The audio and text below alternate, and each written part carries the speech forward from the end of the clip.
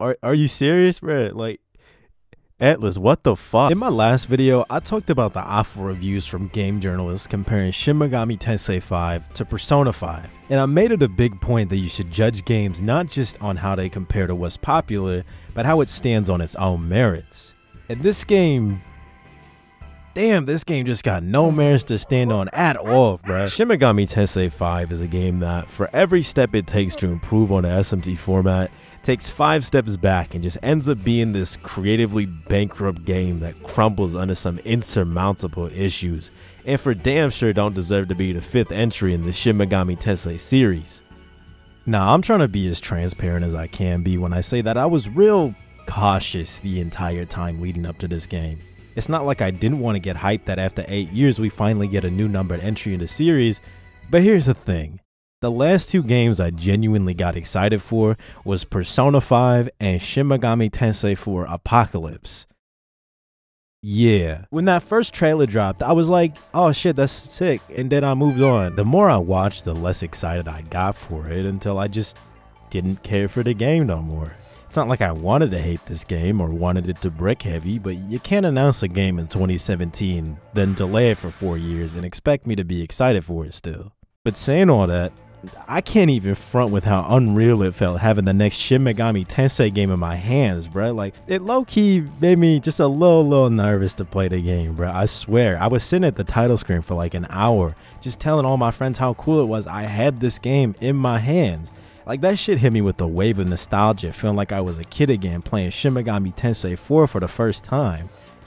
You know, and then I played the game and everything kind of just went downhill from there. But what did this game do so wrong? You know what I mean? Like, where do I feel it really falls short in comparison to the games before it and the standard set by Atlus in the past 8 years? Well, damn.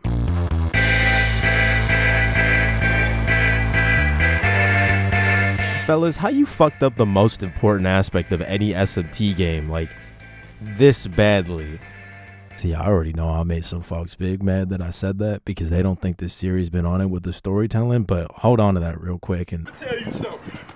Let me tell you. Despite what people want you to believe, this series has always put a lot of care into their stories, with the entire team of the original games all working together to craft these great narratives about people and how they evolve and change as the world around them changes too. Shin Megami Tensei has always had this way of storytelling that's real minimal and unobtrusive in its approach, but impactful at every point where it needs to be. That's really endeared me to this series right away. And Shin Megami Tensei V is absolutely none of that. Yeah, I don't really know how to ease into all of this. The pacing is so abysmal that it just seeps its way into every other aspect of the plot and ruins any chance it has to be good, let alone competent. Like, let me give y'all a quick rundown of the plot and let me know what y'all think about it, alright? The game opens up and you're a normal, everyday high school student who's suddenly thrusted into this new mysterious world and are given the power to become a Naho Bino.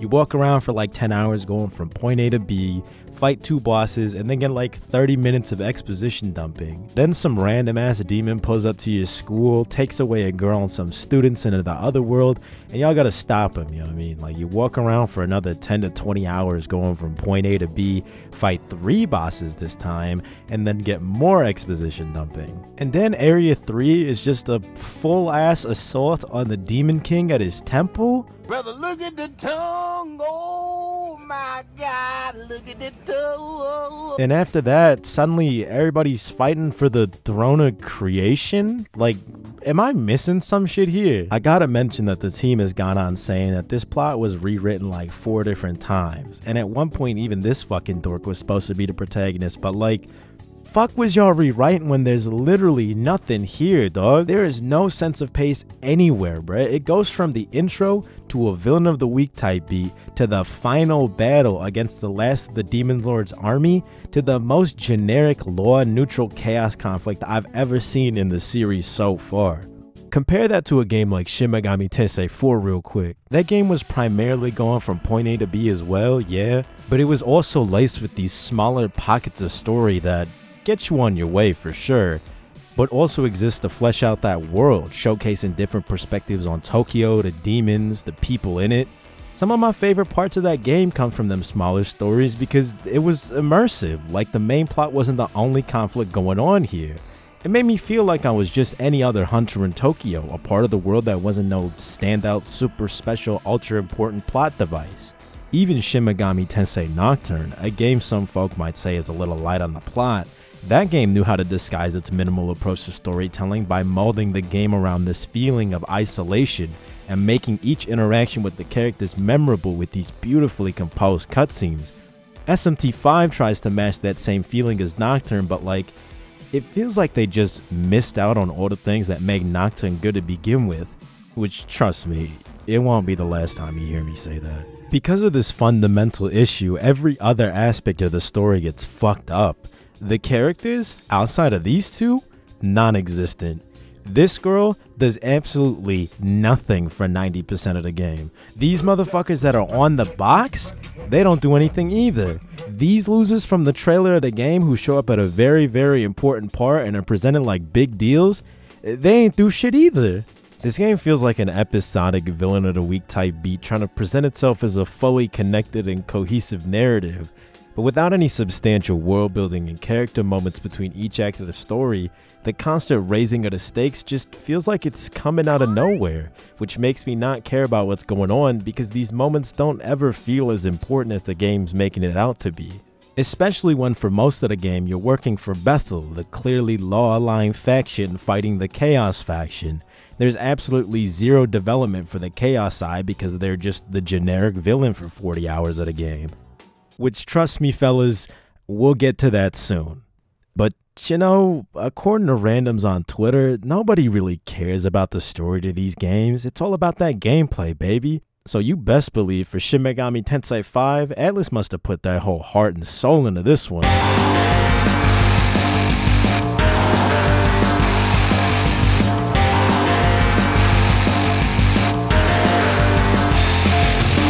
Yeah, it's pretty bad. Yeah, that saving grace of every SMT game that people claim is the only reason why folk would ever play this game. The thing that could possibly make up for that miserable ass story. It sucks, and when it's not bad, it's underwhelming and left me feeling real bored whenever I pick this game up. My general issue with most every new and changed gameplay element is that they just took things that worked in previous games and took away what made them fun, or just made that shit needlessly complicated for no other reason than to force players to grind and pad out playtime, which, don't you worry, it gets a lot worse later on. The exploration in this game is something that's new to the franchise, with these massive open explorable areas where you can walk around and find Neemon. I don't know, I really enjoyed the first area because there was a clear point A to point B structure, but diverging paths full of shit to find, and I was real excited for the next area, only to realize it looks the same, is designed nearly the same, and has almost the same exact set pieces as the first area. And this never really changes. By that 20-hour mark, I was sick of the desert, I was sick of the busted up buildings, I wanted something cool and interesting, but it just never came. This game has a total of 2 dungeons. Yeah, 2. And outside of one puzzle where you're supposed to be pushed around by these fans, which are real obnoxious because the camera sucks and makes figuring these things out confusing as hell the first time around. That's the only gimmick they offer. The second dungeon has literally nothing interesting at all besides a time stop mechanic that only ever shows up in like 3 or 4 rooms and was never used in an interesting way. When every area in this game is massive, and when the only reward for exploring are Memon treasures and side quests, I gotta ask, what was so wrong with how exploration was done in the last game? I gotta keep bringing up Shin Megami Tensei IV in comparison to 5 because this is a game from 2013 that, content-wise, blows this game out the fucking water, dog. The exploration felt more satisfying, the world felt more fleshed out, the environments felt more varied, the set pieces more amazing. I love finding hidden pockets of content in the world of Shin Megami Tensei IV. The side quests incentivizing me to explore, the small stories each area tell on their own. Things that serve no other purpose than just to make that beautifully crafted world of Tokyo feel more real. That's just something that Shin Megami Tensei V never provided. Instead of all that, this game forces exploration on you in order to find Mimon to collect glory points that goes towards miracles, which are just like apps in Shin Megami Tensei IV that give you more perks throughout the game. And even then, the places they hide these Mimon are so fucking basic. Not even mentioning the chunk of Mimon that aren't hidden at all, or the ones that are placed behind objects that you wouldn't see unless you play with the camera facing the opposite way in some sadistic gotcha moment. Most of the Mimon and secrets in the game are hidden like this.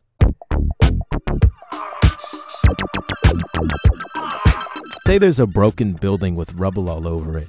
I noticed that the building is designed where I can climb on the rubble and reach the roof. In my head, I'm thinking, oh, that's probably where they're hiding a Mimon, let me try and get up there. And after like a minute or two of platforming that felt real satisfying to do, because it's something that wasn't explicitly shown or laid out for me to figure out, I'm rewarded with absolutely goddamn nothing. There ain't a damn thing up here, so I jump off back to the ground, and the Mimon was actually just sitting in the corner at the bottom of the building the whole time. Thank you, Atlus. And man, the side quests are just a complete downgrade from what they were in Shin Megami Tensei IV. Yeah, that game had some stinkers like the collection quests or the ones where all you gotta do is walk somewhere and beat some demon ass, but there were so many more quests that did nothing but exist to, again, flesh out that world. It made you feel like a hunter, like a part of this fully functioning, well-defined society. And there was not a single quest that I had done in this game that ever felt like that. Because there is no world to flesh out. So every side quest was just go here and kill this demon, go and get me 5 of this item, I lost my shit, go run around the big ass map for 10 minutes and pick them all up. The lack of any real interesting storytelling in these side quests becomes real apparent when you realize the game almost forces you to do them constantly throughout the game. And I'm not playing when I say that either, because all these issues are just decorations to the biggest problem with Shin Megami Tensei V's gameplay: the combat.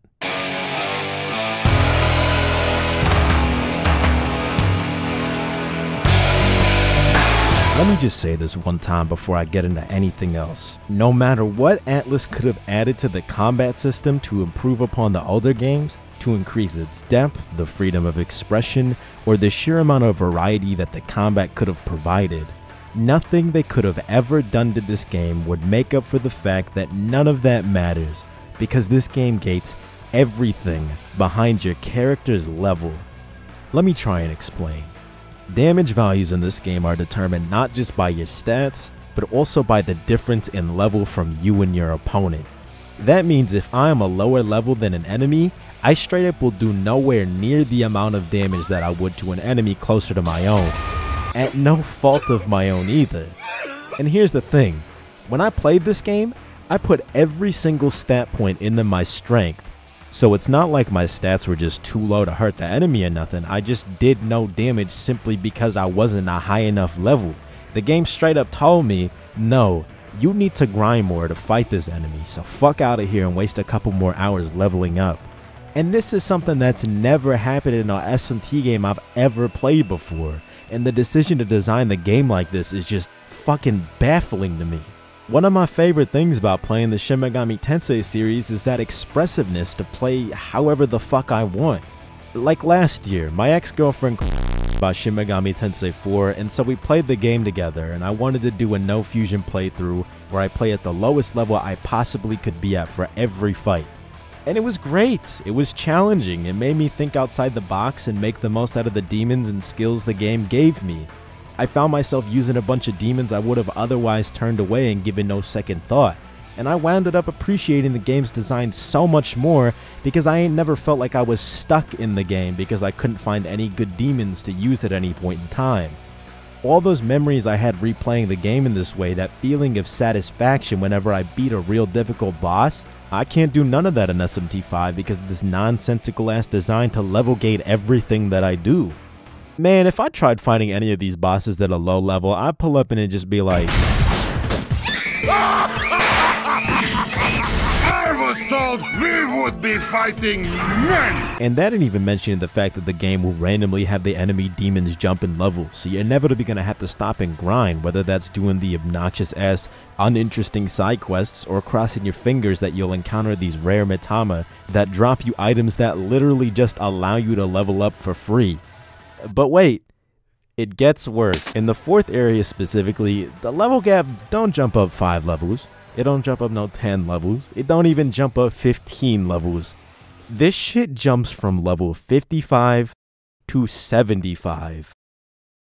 Yeah, meaning if you didn't care about no side quests before and just wanted to progress the story, I guess you just out of luck then, buddy, because the game is just telling you no. Man, this kind of shit just invalidates a player's want to approach the game in their own unique way, and it's a horrible ass design choice to force people into doing these whack ass side quests that just force more hours of playtime out of you, because the game itself can't fill that time with a decent narrative or meaningful, fulfilling combat.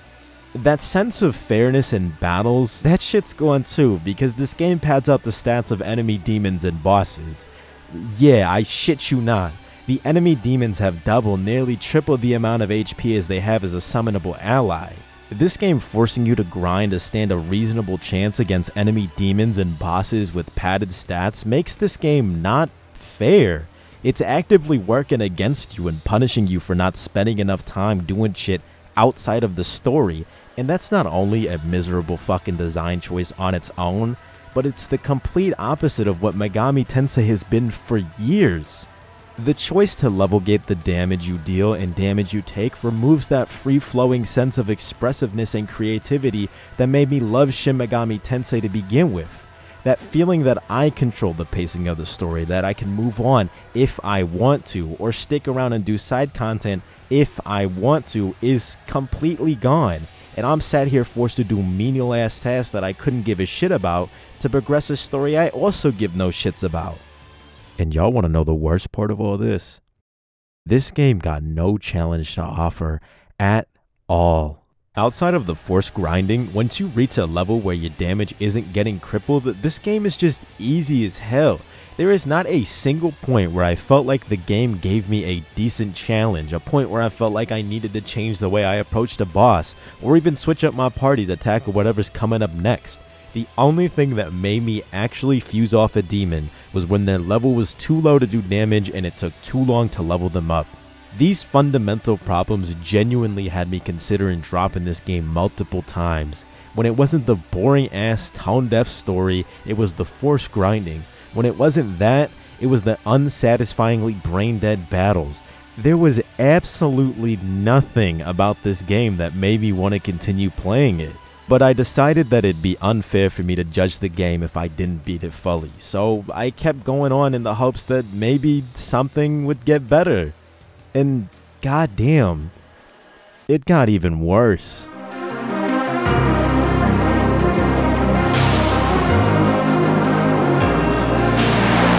Alright, let me tell you something, bro. If all them issues I listed before made me a little upset, enough that it made me want to stop playing completely, then the endings of Shin Megami Tensei V broke me. I mentioned before that the pacing of this game gives very little, if any, time to develop any of the neutral or chaos paths, because for most of the game you're working with the angels towards their goals. The only real time I remember the angels, specifically Abdiel, their leader, getting their motives challenged was during the big conference between all the branches of Bethel, like 40 hours into the game. And after that, it's just a straight dash to the throne of creation. You know, straight dash after all that boring ass grinding. I think this lack of development time is something the writers realize, because they make sure to throw in massive exposition dumps between areas where the chaos and neutral reps talk about their goals and ideologies in some of the most uninteresting ways possible.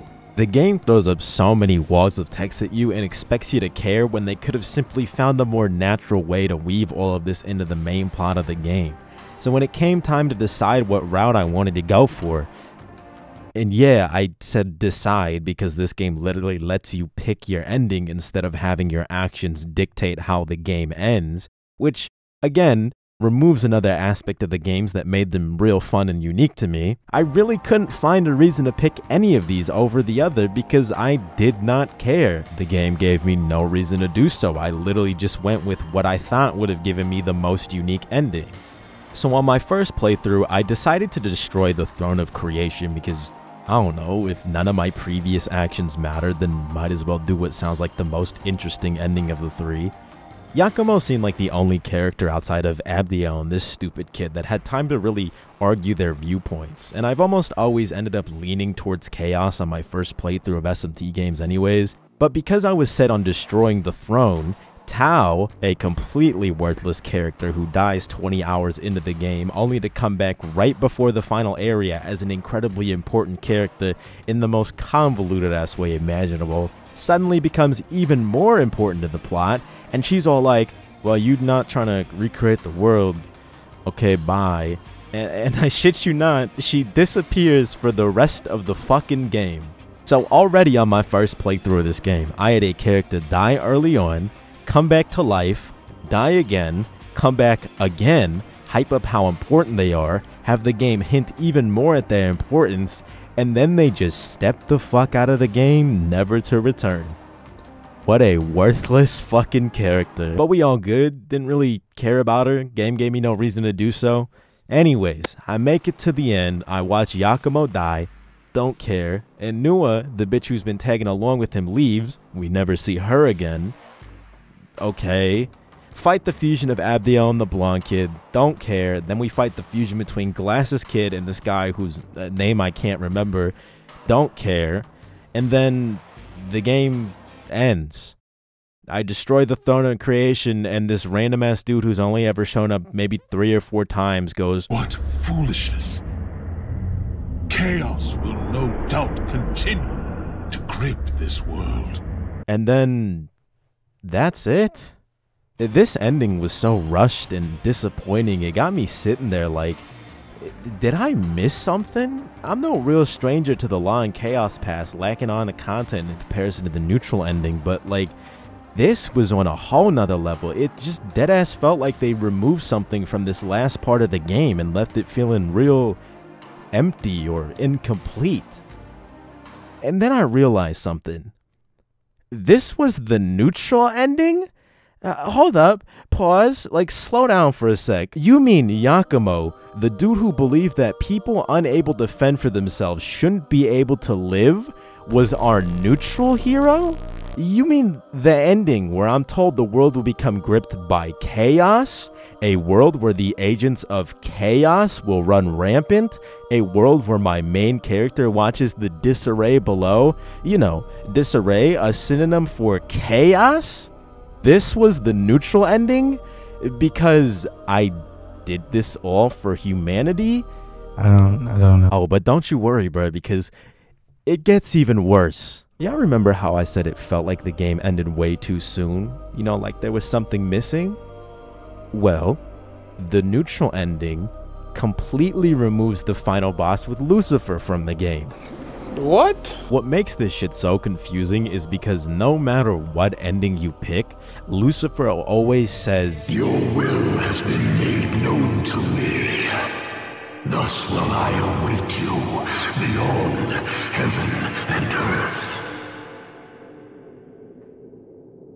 Alright then, so where the fuck was this man at during the neutral ending, dog? I don't really care what the reasoning for him not showing up was, but why the fuck would you allude to something that never happens in the story if my specific route does not have the content in there to begin with? It leads me to ask questions that I shouldn't be asking, especially in a plot that's this non-existent. This kind of shit is just embarrassingly bad story writing. Oh, but don't you worry, bro, because it still gets worse. None of these problems matter because this game has a true ending, which has more content, more bosses, and actually has some semblance of a conclusion. Y'all want to know how you get this secret fourth ending? Well, of course, by doing a bunch of arbitrary side quests, including fighting a super boss that is a higher level and more of a challenge than the actual final boss of the game. Yeah, Basically more grinding if you ain't already done enough of that beforehand. Y'all remember when the biggest issue people had with Shin Megami Tensei IV was that the neutral ending was convoluted to unlock and it required you to finish a bunch of side quests to progress the story? Well, Atlus heard y'all's problems and decided to make the cool decision to not fix that at all. Thank you, Atlus. And this true ending comes packed with a whole lot more exposition dumping from Lucifer about some convoluted loophole called the mandala system that essentially just undermines every single thing you've accomplished and could ever hope to accomplish in the game. And he's like, "Hey kid, good job spending hours creating bonds with the gods and demons of this world in your efforts to erase all the gods and demons from existence, but that don't matter because this new mandala system thing I just made up means that nothing you do matters and your world will never last. Okay, bye." I beg your pardon? and this is not like some classic SMT type beat where you're warned that the changes you make to the world will never last because humans are faultful beings doomed to repeat the same mistakes. Nah, dog. This is literally telling me that becoming the supreme being, recreating the world without gods and demons, for humans to take control of their own future will inevitably get torn apart. Not by the actions of the people, but because some fanfiction level headassery cosmic will of the universe saying it's so. And I just get to watch as life goes on from the perspective of a creator god, waiting for the day somebody else will magically come through and try and whoop my ass. What a miserable fucking game.